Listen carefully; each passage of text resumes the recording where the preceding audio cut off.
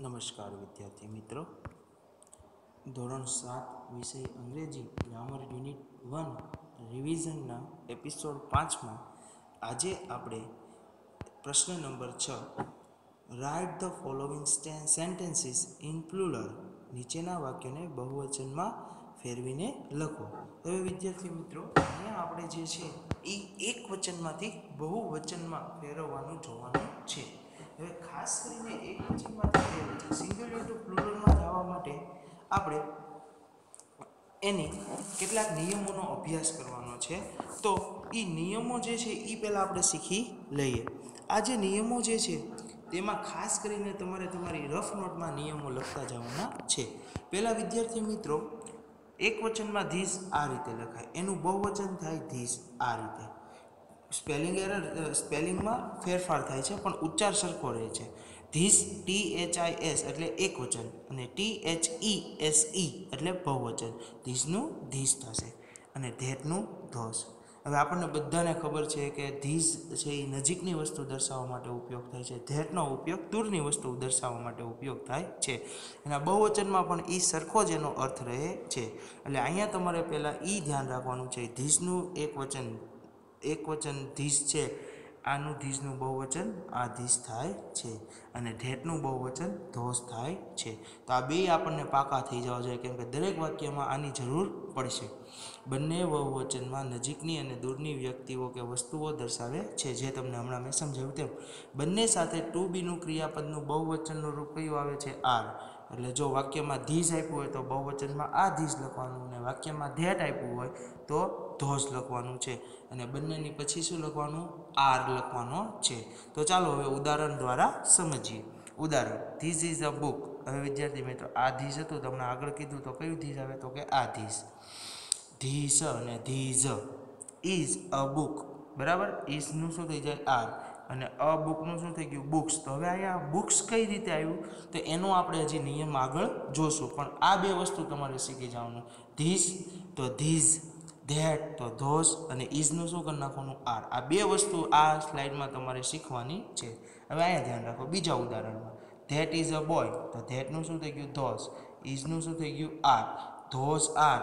અ બોયનું શું થઈ ગયું? બોયસ. તો હવે આપણે ખાલી માત્ર નામના બહુવચન કઈ રીતે થાય એ વસ્તુ આપણે હવે જોવાની છે. આ બે વસ્તુ હવે તમને સમજાઈ ગઈ હશે. આગળ હવે નામોના બહુવચનના નિયમો શીખીએ. આ નિયમો પણ તમારે તમારી રફ નોટમાં લખતું જવાનું છે. હવે બહુવચન કઈ રીતે થાય તો કે કેટલાક નામોને એસ લગાડવાથી અને કેટલાક નામોને ES લગાડવાથી બહુવચન થાય છે.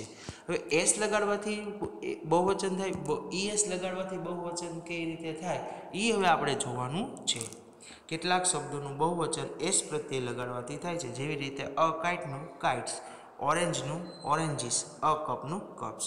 હવે આ કઈ રીતે ખબર પડે તો કે એક ESનો બીજો નિયમ છે, એ તમે જાણશો એટલે એસ કા લાગશે તમને આરામથી સમજાઈ જશે.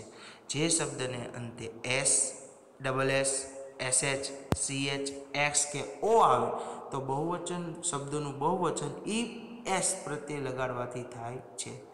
કોઈ પણ શબ્દને અંતે S, double S, SH, CH, X કે O આવે તો શબ્દનું બહુવચન ES પ્રત્યે લગાડવાથી થાય છે. તો એ સિવાય જે શબ્દો આવતા એને માત્ર એસ લાગે છે, પણ એમાં ઘણા નિયમ ફેરફાર થશે, એ આપણે આગળ જોશું. પણ એક ટૂંકા રીતમાં આપણે કહી શકીએ કે જે શબ્દની પાછળ આ શબ્દો આવતા હોય S, double S, SH, CH, X કે O આવે તો ES પ્રત્યે લાગે. કઈ રીતે તો જોઈએ. બસીસ, તો બસમાં છેલ્લે શું આવે છે? એસ, તો બસીસ થયું. ક્લાસ, ડબલ એસ આવે છે, સરસ, તો ES લાગશે ક્લાસીસ. ડીશ, SH આવે છે, ડીસીસ. બેન્ચ, CH આવે છે તો બેન્ચીસ. બોક્સ, EX આવે છે તો ES લાગશે બોક્સીસ. મેંગો, ઓલ આવે છે તો ES લાગશે મેંગોસ. બરાબર. હવે આ સિવાયના જે શબ્દો હોય અને આ નિયમમાં જોઈએ એ સિવાયના એ બધે એસ લાગે છે. ત્રીજો નિયમ, બે નિયમ સમજાઈ ગયા, એસ લાગે ને ESનું. જે શબ્દને અંતે F કે FE આવે તો શબ્દનું બહુવચન કરવા માટે F કે FE ની જગ્યાએ VES મૂકવામાં આવે છે. કઈ રીતે તો જોઈએ. નાઇફ, નાઇફમાં એફ ઈ આવે છે તો એને દૂર કરી નાખવાનું, એફ ઈ કાઢી નાખવાનું, જે જો ઘાટા અક્ષરે લખેલું એટલે એની પહેલાંના શબ્દો બધા આવી લખી નાખવાના, કે એન આઈ તો એટલું લખી નાખ્યું. તો પછી શું લગાડવાનું, વી એસ, એફ કે એફ ઈ આવતું હોય તો એને દૂર કરી નાખવાનું અને વી એસ લગાડવાનું છે, નાઇફ્સ થઈ ગયું. લીફ, અલીફ, એલ ઈ એ એફ, એમાં એફ આવે તો એફને દૂર કરી દેવાનું, એનો એફ દૂર કરીને બધા શબ્દો કયા લગાડી દેવાના, વી એસ, એટલે લીવ્સ થઈ જશે, લીફનું લીવ્સ થઈ જશે. તો ત્રીજા નિયમમાં એમ કહે છે કે એફ કે એફ ઈને દૂર કરીને વી એસ લગાડવું. ચોથો નિયમ, જો શબ્દને અંતે વાય આવતો હોય, હવે વાયના બે નિયમ આવશે, બરાબર, એ જાણવાના. અને વાયની પહેલા વ્યંજન આવતો હોય, હવે વ્યંજનની સંખ્યા કેટલી છે, એબીસીડીના બે ભાગ પડે, સ્વર અને વ્યંજન. સ્વર 5 છે, જો તમારે અહીંયા લખ્યા છે એ ઈ આઈ ઓ યુ. આ સિવાયના 21 જે એબીસીડીના મૂળાક્ષરો છે એને વ્યંજન કહેવામાં આવે છે, 21ને આવતો હોય અને તેની પહેલાં તે શબ્દનું બહુવચન માટે વાયની જગ્યાએ આઈએસ મૂકવાનું છે. હવે વિદ્યાર્થી મિત્રો એ આગળ ઉદાહરણમાં સમજીએ. કોઈ પણ શબ્દની પહેલાં શું શબ્દને છેડે વાય આવતો હોય, તો આ સ્ટોરીમાં વાય આવ્યો, સરસ. હવે એની આગળનો શબ્દ સ્ટોરીનો શું છે, આર છે. જુઓ તો તમને બધાને આર દેખાય છે, સરસ. હવે આ આર દેખાય છે તો આર છે એ સ્વર છે કે વ્યંજન, તો કે વ્યંજન છે. તો એ વાયનો શું કરી નાખવાનો, આઈ કરી નાખવાનો, એટલે સ્ટોરી, STORI, અને એને કયો પ્રત્યય લગાડી દેવાનો, EES, સ્ટોરીઝ. અ બેબી, તો બેબીમાં વાય આવ્યો, સરસ. એની પહેલાં બી છે વ્યંજન છે એટલે બેબીઝ થઈ ગયું. સિટીમાં વાય આવે છે છેલ્લે તો ક્યાં, એની પહેલાં ટી શું છે વ્યંજન, તો સિટીઝ. આ રીતે બને છે. પાંચમો નિયમ, પણ જો શબ્દને અંતે વાય આવતો હોય અને વાયની પહેલાં સ્વર હોય, એ ઈ આવ્યો જે 5 છે, તો શબ્દનું બહુવચન કરવા માટે વાયની સાથે એસ પ્રત્યય લગાડવામાં આવે છે. અ બોય, તો એનું બોયસ, બરાબર. વાય આવ્યો, વાયની પહેલાં ઓ છે, ઓ શું છે, સ્વર છે એટલે આપણે બોયસ લખશું. કી, તો ઈ આવ્યો વાયની પહેલાં, તો કીસ થઈ ગયું. મંકી, ઈ આવ્યો વાયની પહેલાં, તો મંકીસ બની જાય છે. હવે એટલું તમને સમજાઈ ગયું હશે. કોઈ પણ શબ્દને અંતે એસ લગાડવા કે ઈએસ લગાડવાથી બને છે. એફ કે એફ ઈ આવતું હોય તો વી એસ લગાડવું. વાયની પહેલાં વ્યંજન આવતો હોય તો આપણે વાયનો આઈ કરીને ઈએસ લગાડવું. વાયની પહેલાં સ્વર આવતું હોય, બરાબર, તો વાયનો વાય રહેવા દેવાનો અને એને એસ પ્રત્યય લગાડવું. હવે છઠ્ઠો નિયમ એવું કહે છે કે અમુક શબ્દોના બહુવચનના રૂપો અનિયમિત હોય છે કે જેને એસ કે ઈએસ લગાડવાથી થતા નથી. તો એવા રૂપો જે છે એ હવે આપણને આવડવા જોઈએ. તો અ મેન નું main, woman women, tooth teeth, ફૂટ fit, mouse mice, child children. તો આ તમારે આમ મોઢે બોલતા જવાના છે અને પાકા કરતા જવાના છે.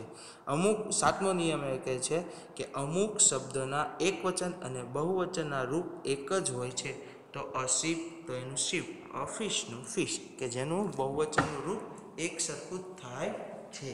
તો હવે વિદ્યાર્થી મિત્રો આપણે તમારા પાઠ્યપુસ્તકમાં, ગ્રામરના પાઠ્યપુસ્તકમાં આપેલો પ્રશ્ન નંબર 6ની હવે આપણે ચર્ચા કરીશું. આ બધા નિયમ તમને હવે સમજાઈ ગયા હશે. તો આ બે સ્લાઇડમાં જે નંબર આપણે જે શીખ્યા, જે કાંઈ નિયમો, એ તમારે તમારી રફ બુકમાં લખવાના છે. અને હવે પછીની આપણે જે એક્સરસાઇઝ કરીએ છીએ એ તમારી ગ્રામરની પાઠ્યપુસ્તકમાં લખવાની છે. Write the following sentence in plural. નીચેના વાક્યોને બહુવચનમાં ફેરવીને લખો. ઉદાહરણ, ધેટ ઇઝ અ મેંગો. હવે તમને મેં સમજાવ્યું તેમ ધેટનું શું કરી નાખવાનું, ધોસ. ઇઝનું શું કરી નાખવાનું, આ.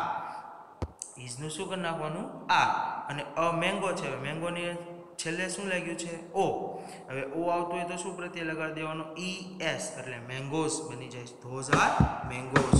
તો હવે આ રીતે આપણે વાક્ય બનાવવાના છે અને તમારે તમારી બુકમાં લખતા જવાના છે. This is a city. હવે ધીસનું ધીસ બહુવચન થાય, ઇઝનું આર, સિટી છે, વાયની પહેલાં શું છે, ટીનું શું થઈ જાય, ટી છે વ્યંજન છે, વાયનો શું કરી નાખવાનો, આઈ, એટલે ઈએસ લાગશે, એટલે સિટીઝ. These are cities. આ તો આવી રીતે વાક્ય બનશે. ધેટનું ધેટ ઇઝ, બીજું વાક્ય. હવે ધેટ ઇઝ અ ટ્રી, તો ધેટનું ધોસ, ઇઝનું આર, અને અ ટ્રીમાં શું લાગી જશે, એસ લાગશે, ટ્રીઝ. બરાબર. તો આ રીતે આપણે વાક્ય બનાવતા જવાના છે. ધેટ ઇઝ અ બેન્ચ, તો ધેટનું ધોસ, ઇઝનું આર, અને બેન્ચમાં પાછળ સીએચ આવે છે તો કે હા, તો એને શું લગાડી દેવાનું, ઈ એસ, એટલે બેન્ચીસ. તો આ રીતે વાક્ય બનશે. Those are benches. ચોથું વાક્ય, ધીઝ ઇઝ અ ટોમેટો, તો ધીઝ ઇઝનું આર અને ટોમેટોમાં છેલ્લે ઓ આવે છે એટલે પ્રત્યય કયું લગાડી દેવાનું બહુવચન કરવા માટે ઈ એસ એટલે ટોમેટોઝ બની જશે ધીઝ આર ટોમેટોઝ. તો આ રીતે તમારે વાક્ય બનાવતા જવાના છે, લખતા જવાના છે. આગળ પાંચમું વાક્ય ધેટ ઇઝ અ ગ્લાસ. ધેટનું બહુવચન ધોઝ, ઇઝનું આર અને અ ક્લાસનું ક્લાસીસ, કારણ કે ડબલ એસ આવે છે એટલે ઈએસ લાગી જશે. Those are classes. ધીઝનું this, ઇઝનું R અને એન ઓરેન્જનું ઓરેન્જીસ, કારણ કે ઈ છે એટલે માત્ર એસ લાગશે oranges. That is a baby. તો ધેટનું ધોઝ, ઇઝનું આર, બેબીની છેલ્લે શું આવે છે વાય. વાયના બે નિયમ છે, જો વ્યંજન આવતો હોય તો વાયનો આઈ કરી નાખવાનો વાયની પહેલા, અને નો આવતો સ્વર હોય તો વાયનો વાય રહેવા દે. તો બી છે વાયની પહેલા તો શું છે વ્યંજન છે એટલે વાયનો આઈ કરી નાખ્યો આપણે અને એને ઈએસ પ્રત્યે લગાડ્યો એટલે babies. Those are babies. This is a dish. ધીઝનું બહુવચન ધીઝ, ઇઝનું આર અને અ ડિસીસમાં એસએચ આવે છે. એસએચ આવે એટલે શું લગાડી દેવાનું ઈ એસ એટલે ડીસીસ બની જશે. These are ડીસીસ. આગળ નવમું that is a box. ધેટનું those, ઇઝનું R અને અ બોક્સ છે અને ઈએસ કેમ લાગશે કારણ કે બોક્સમાં છેલ્લે એક્સ આવે છે. એક્સ હોય તો શું લગાડી દેવાનું ઈએસ. Those are boxes.